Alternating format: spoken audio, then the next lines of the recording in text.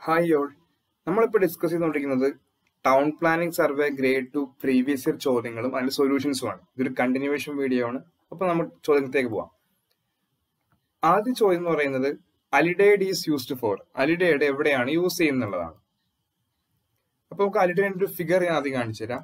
ഇതാണ് അലിഡേഡ് എന്ന് പറയുന്നത്. ഒരു വുഡൻ അല്ലെങ്കിൽ സ്റ്റീൽ റൂൾ ഉണ്ടാവും.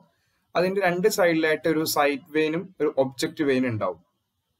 അപ്പോൾ നമ്മൾ അലിഡേഡ് യൂസ് ചെയ്യുന്നത് പ്ലെയിൻ ടേബിൾ സർവേയിങ്ങിലാണ്. അപ്പോൾ നമ്മൾ എന്താ ചെയ്യുന്നത് വെച്ച് കഴിഞ്ഞാൽ പ്ലെയിൻ ടേബിൾ സർവേയിൽ നമ്മളൊരു സ്റ്റേഷൻ ഒക്കെ ഫിക്സ് ചെയ്തു, നമ്മൾ പർട്ടിക്കുലർ പോയിന്റ് ഫിക്സ് ചെയ്തു. ആ ഒരു പോയിന്റിൽ നമ്മൾ ഷീറ്റൊക്കെ ഫിക്സ് ചെയ്തെല്ലാം സെറ്റ് ചെയ്ത് വെച്ചതിന് ശേഷം നമുക്ക് ഫീൽഡിലുള്ള ബാക്കിയുള്ള ഒബ്ജക്റ്റുകളെ അല്ലെങ്കിൽ ബാക്കിയുള്ള പോയിന്റ്സുകളെയൊക്കെ നമുക്ക് എന്ത് ചെയ്യണം, ഇതിലേക്ക് ഡ്രോയിങ് ഷീറ്റിലേക്ക് ഇതിന് വേണ്ടിയിട്ട് ഒബ്ജക്റ്റുകളെ സൈറ്റ് ചെയ്യാൻ ഉപയോഗിക്കുന്ന ഇൻസ്ട്രുമെന്റ് ആണ് എന്ത്, അലിഡേഡ് എന്ന് പറയുന്നത്. അപ്പോൾ അലിഡേഡ് നമ്മൾ ഒരു പർട്ടിക്കുലർ പോയിന്റിൽ ഫിക്സ് ചെയ്തു, സൈറ്റിംഗ് വേണ്ടി പർട്ടിക്കുലർ പോയിന്റിൽ ഫിക്സ് ചെയ്തിട്ട് ഈ റൂള് നമ്മൾ അഡ്ജസ്റ്റ് ചെയ്ത് ആ പർട്ടിക്കുലർ ഒബ്ജക്റ്റിലേക്ക് എന്ത് ചെയ്യും, ഫോക്കസ് ചെയ്യും. നമ്മൾ സൈറ്റിംഗ് വേയിൽ കൂടെ നോക്കി ഫോക്കസ് ചെയ്യുമ്പോൾ അതിനകത്ത് ത്രെഡ് ഉണ്ട് അല്ലെങ്കിൽ ഒരു നാരുണ്ട്.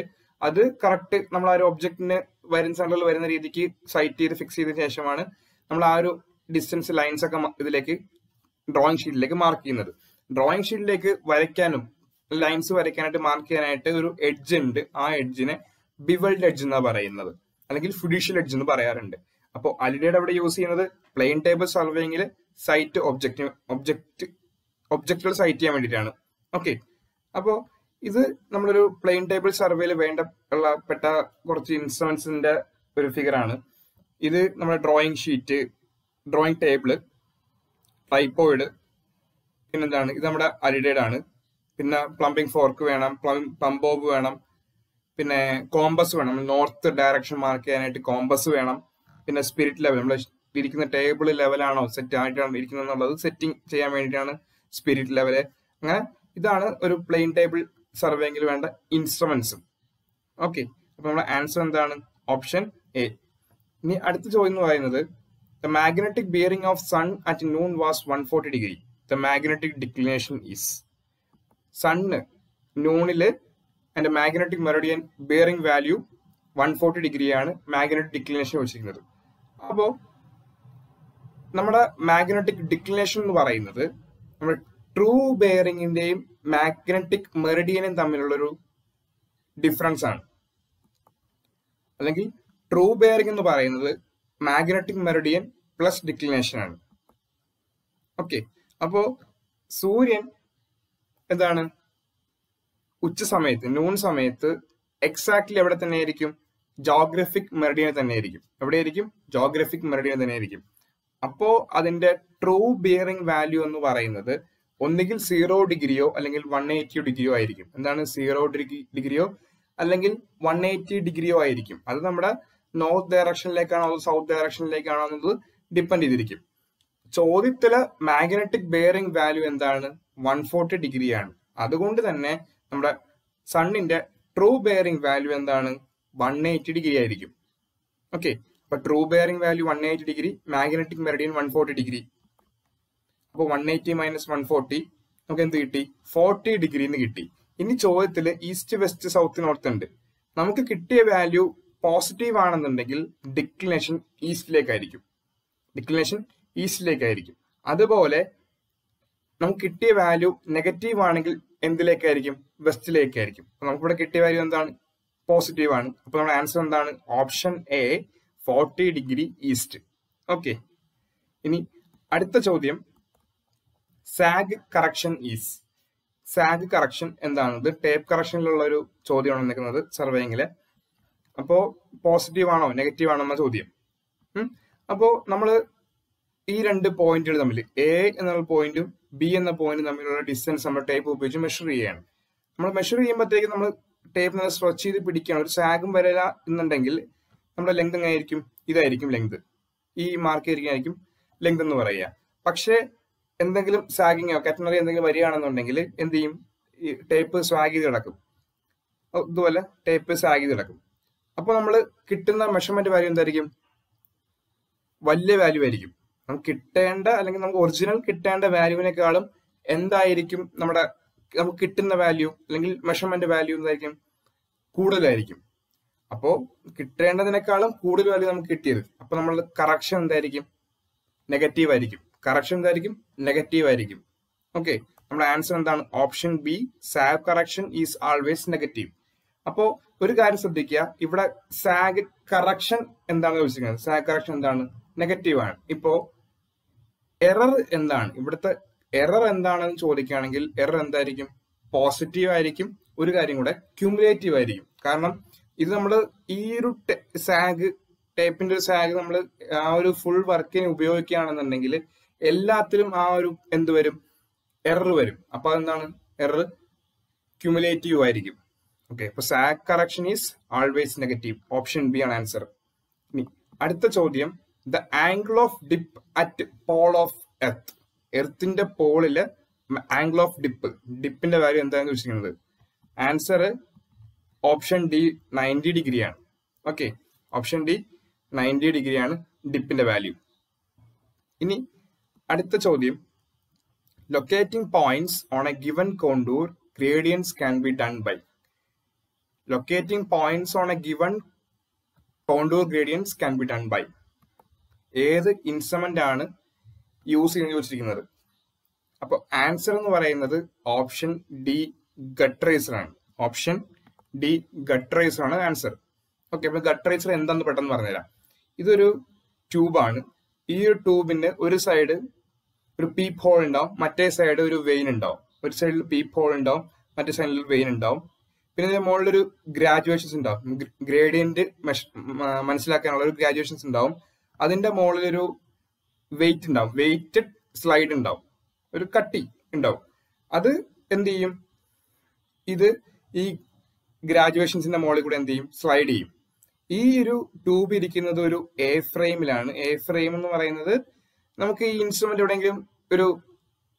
എവിടെയെങ്കിലും തൂക്കിയിടാൻ വേണ്ടിയിട്ടാണ് ഒരു എ സ്ലൈഡ് സെറ്റ് ചെയ്ത് വെച്ചിരിക്കുന്നത്. ഓക്കെ, അപ്പോ നമ്മൾ ഏത് പോയിന്റ് ആണോ ഗ്രേഡിയന്റ് കാണേണ്ട ആ പോയിന്റ് നമ്മൾ സൈറ്റിംഗ് മെയിൻ കൊണ്ട് ഫിക്സ് ചെയ്തിട്ട് നമ്മൾ ഈ ഒരു പീപ്പ് ഹോളിൽ നോക്കും. ഹോളിൽ നോക്കുമ്പോഴത്തേക്കും നമ്മൾ ഇത് എന്താണ്, നമ്മളിപ്പം എലിവേഷൻ മുകളിലേക്കുള്ള പോയിന്റ് നോക്കുന്നത് എന്ത് ചെയ്യും, നമ്മുടെ ഈ വെയിറ്റ് എങ്ങടേക്ക് വരും, ഒബ്സർവറിന്റെ അടുത്തേക്ക് വരും. അല്ല, താഴേക്കുള്ള ഒരു പോയിന്റിലേക്കാണ് നോക്കുന്നുണ്ടെങ്കിൽ എന്ത് ചെയ്യും, ഈ വെയിറ്റ് എവേ ഫ്രം ഒബ്സർവർ ആയിരിക്കില്ലേ. അങ്ങനെയാണ് നമ്മൾ എന്ത് ചെയ്യുക, ഗ്രേഡിയന്റ് കണ്ടെത്തുക. നമ്മുടെ ആൻസർ എന്താണ്, ഗട്ട് റേസർ. ഓക്കെ, ഇതിന് ക്ലിൻഡോമീറ്റർ എന്ന് പറയുന്നത് ആംഗിള് മാർക്ക് ചെയ്യാനും ഒക്കെ മെഷർ ചെയ്യാനൊക്കെയാണ് ഉപയോഗിക്കുന്നത്. ഓക്കെ, ഇനി അടുത്ത ചോദ്യം എന്ന് പറയുന്നത്, invar tape is made up of an alloy. Invar tape ഏത് അലോയ് വെച്ചാണ് ഉണ്ടാക്കുന്ന ചോദ്യം. നമുക്കറിയാം ഇൻവാർ ടേപ്പ് എന്ന് പറയുന്നത് നിക്കലിന്റെയും സ്റ്റീലിന്റെ അലോയ് എന്നാണ്. പക്ഷെ ഇവിടെ നമുക്ക് ഡൗട്ട് ഉള്ളത് എത്ര പെർസെന്റേജ് എന്നാണ്. അതൊന്ന് ജസ്റ്റ് നോക്കി വെക്കുക. നിക്കല് 36%, സ്റ്റീല് എന്തായിരിക്കണം, 64% ആയിരിക്കണം. നിക്കല് 36ഉം സ്റ്റീല് 64% ആയിരിക്കണം. നമ്മുടെ ഈ കാണുന്നതാണ് ഒരു ഇൻവാർ ടേപ്പ് എന്ന് പറയുന്നത്. ഈ കാണുന്നതാണ് ഒരു ഇൻവാർ ടേപ്പ് എന്ന് പറയുന്നത്. നമ്മൾ ഇൻവാർ ടേപ്പ് ഉപയോഗിക്കുന്നതിന്റെ പ്രധാന കാരണം ഹൈ പ്രിസിഷൻ ആയിരിക്കും. ഹൈ പ്രിസിഷൻ ആയിരിക്കും. ഇതിന് ലോ എന്താണ്, കോയിഫിഷ്യന്റ് ഓഫ് തെർമൽ എക്സ്പാൻഷൻ. അപ്പം ടെമ്പറേച്ചർ ചേഞ്ച് ഒന്നും എന്ത് ചെയ്യില്ല, അങ്ങനെ എഫക്ട് ചെയ്യില്ല ഈ ഒരു ടേപ്പിനെ. അപ്പോൾ ഇത് പല മീറ്റർ, 20 മീറ്റർ, 30 മീറ്റർ, 100 മീറ്ററിലൊക്കെ ഇത് അവൈലബിൾ ആണ്. ഓക്കെ, അപ്പോ ഇൻവാർ ടേപ്പ് നിക്കലിന്റെയും സ്റ്റീലിന്റെയും അലോയ് ആണ് പെർസെന്റേജ് ഒന്ന് നോക്കി വെക്കുക.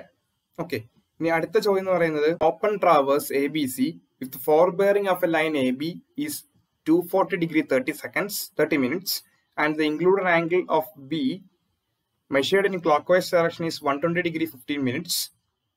The bearing of the line BC will be. For bearing of the line BC എന്നാണ് ചോദിച്ചിരിക്കുന്നത്. അപ്പോൾ ഓപ്ഷൻസ് ഇതാണ്. നമുക്ക് ആ ഫിഗർ ജസ്റ്റ് ഇതൊന്ന് ഈ റീഡിങ്സ് വെച്ച് നമുക്ക് ഫിഗർ ഒന്ന് വരച്ചു നോക്കാം.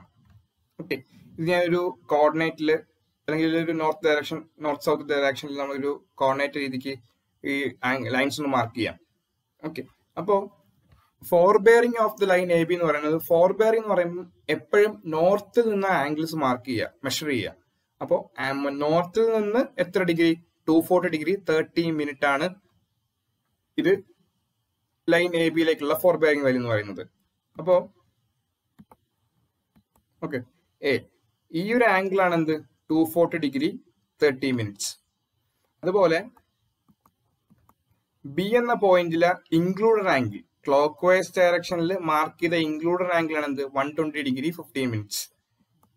ഓക്കെ, ചോദിച്ചിരിക്കുന്നത് ബി സിയുടെ ഫോർബെയറിംഗ് ആണ്. ബി സിയുടെ ഫോർബെയറിംഗ് എന്ന് പറയുമ്പോൾ ഈ ഒരു ആംഗിൾ ആണ്, ഈ ഒരു ഫുൾ നോർത്തിൽ നിന്ന് ഇതുവരെയുള്ള ബി സിയിലേക്കുള്ള ആംഗിൾ ആണ് ചോദിച്ചിരിക്കുന്നത്.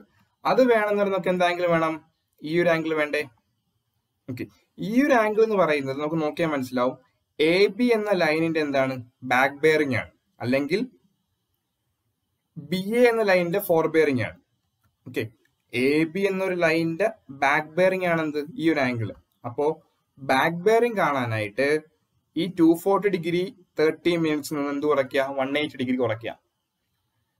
ആംഗിളിൽ നിന്ന് 180 ഡിഗ്രി കുറയ്ക്കുക. അപ്പൊ നമുക്ക് എന്ത് കിട്ടി? 60 ഡിഗ്രി 30 മിനിറ്റ്സ് കിട്ടി. ഓക്കെ, അപ്പൊ നമുക്ക് ഇനി എന്ത് കണ്ടെത്താം? ബി സിയുടെ എന്ത് കണ്ടെത്താം? Bearing കണ്ടെത്തിക്കൂടെ?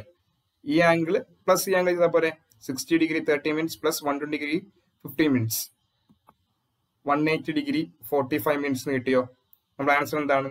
Option D, 180 degree 45 minutes. Okay, ഇനി അടുത്ത ചോദ്യം. When chaining is impossible due to undulation of the ground, the horizontal and the vertical distance are measured using. ഒരു ചെയിനിങ് ഇമ്പോസിബിൾ ആയിട്ടുള്ള സിറ്റുവേഷനിൽ, എന്തെങ്കിലും അണ്ടുലേഷൻസോ അങ്ങനെയൊക്കെ ഉണ്ടാകുന്ന സിറ്റുവേഷൻസിൽ ഹൊറിസോണ്ടൽ ഡിസ്റ്റൻസ് അല്ലെങ്കിൽ വെർട്ടിക്കൽ ഡിസ്റ്റൻസ് മെഷർ ചെയ്യുന്നത് എന്ത് ഉപയോഗിച്ചിട്ടാണ് എന്നാണ് ചോദ്യം. അപ്പോ answer option D, substance bar ആണ്. സബ്സ്റ്റൻസ് ബാർ എന്ന് പറയുമ്പോൾ ഇതിൻ്റെ അകത്ത് ജസ്റ്റ് ഒരു ട്രൈപോഡ് ഉണ്ട്. ട്രൈപോഡില് മുകളിലായിട്ടൊരു ബാർ ഉണ്ടാവും. ഓക്കെ, ഈ ബാറിന്റെ രണ്ട് എൻഡില് 2 വെയിൻസ് ഉണ്ടാവും. ഈ ബാർ നമുക്ക് അഡ്ജസ്റ്റ് ചെയ്ത് ഒരു സ്പിരിറ്റ് ലെവൽ ഉണ്ടാവും, അത് വെച്ച് നമുക്ക് അഡ്ജസ്റ്റ് ചെയ്യാൻ പറ്റും. ഈ ഒരു ഇൻസ്ട്രുമെന്റ് ഉപയോഗിച്ചിട്ടാണ് നമ്മൾ എന്ത് ചെയ്യുന്നത്? ഹൊറിസോണ്ടൽ ഡിസ്റ്റൻസ് അല്ലെങ്കിൽ വെർട്ടിക്കൽ ഡിസ്റ്റൻസ് മെഷർ ചെയ്യുന്നത്. ഓക്കെ, അപ്പോൾ ഓപ്ഷൻ ഡി ആണ് ആൻസർ. ഇനി അടുത്ത ചോദ്യം. Simpson rule can be applied only when. നമ്മൾ ഏരിയാസും വോളിയൂംസും ഒക്കെ കാൽക്കുലേറ്റ് ചെയ്യുമ്പോൾ, ഏരിയ കാൽക്കുലേറ്റ് ചെയ്യുമ്പോഴത്തേക്കും സിംപ്സൺസ് റൂൾ ഉപയോഗിക്കാറുണ്ട്. അത് ഉപയോഗിക്കുമ്പോഴത്തേക്കും നമ്മൾ അപ്ലൈ ചെയ്യേണ്ട ഒരു കണ്ടീഷൻ, ഈ ഒരു കണ്ടീഷൻ സാറ്റിസ്ഫൈ ആയാലേ നമുക്ക് സിംപ്സൺസ് റൂൾ അപ്ലൈ ചെയ്യാൻ പറ്റുള്ളൂ. കണ്ടീഷൻ എന്ന് പറയുന്നത് ഓപ്ഷൻ ബി ആണ്. നമ്പർ ഓഫ് ഓഫ്സെറ്റ്സ് എന്തായിരിക്കണം? ഓഡ് നമ്പർ ആയിരിക്കണം. നമ്പർ ഓഫ് ഓഫ്സെറ്റുകൾ നമ്മൾ അതിൽ ഏരിയ അല്ലെങ്കിൽ ആ ഒരു പ്ലോട്ടിനെ ഡിവൈഡ് ചെയ്യുമ്പോൾ കിട്ടുന്ന ഒരു ഓഫ്സെറ്റുകൾ എന്തായിരിക്കണം? ഓഡ് നമ്പർ ആയിരിക്കണം.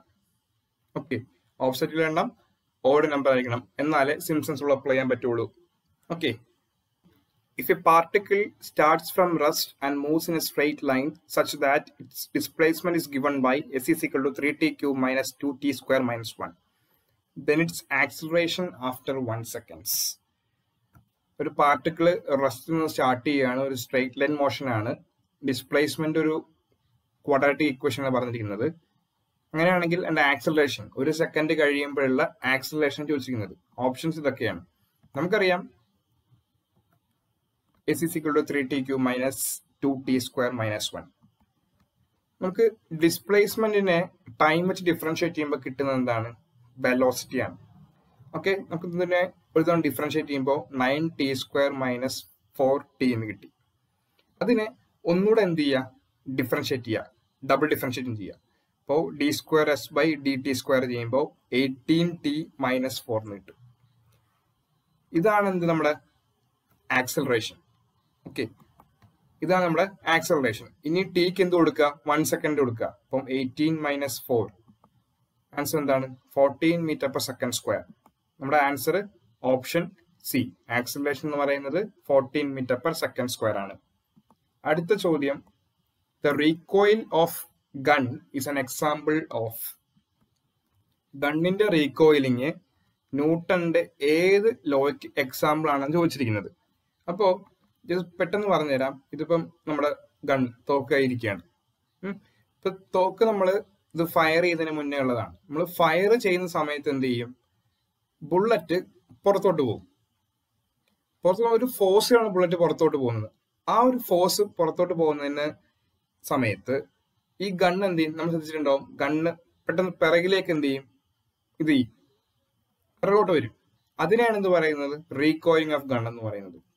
തോക്ക് പെട്ടെന്ന് പിറകിലോട്ട് വരും. ഒരു ഫോഴ്സ് മുന്നോട്ട് കൊടുത്തു, ആ സമയത്ത് വേറൊരു ഫോഴ്സ് ഇങ്ങോട്ടേക്ക് വന്നു. ഒരു റിയാക്ഷൻ കൊടുത്തു, ഒരു ആക്ഷൻ കൊടുത്തു, ഒരു റിയാക്ഷൻ വന്നു. അപ്പൊ എന്താണ് ആൻസർ? എന്താണ്? ഓപ്ഷൻ ബി ആണ്. ഇത് ന്യൂട്ടന്റെ തേർഡ് ലോ ആണ് എന്ത് ചെയ്യുന്നത്? എക്സാം ആയിട്ട് വരുന്നത്. ന്യൂട്ടന്റെ തേർഡ് ലോയുടെ എക്സാമ്പിൾ ആണ് എന്ത്? റീകോയിൽ ഓഫ് ഗൺ എന്ന് പറയുന്നത്. Okay,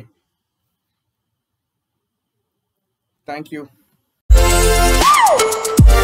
Baby.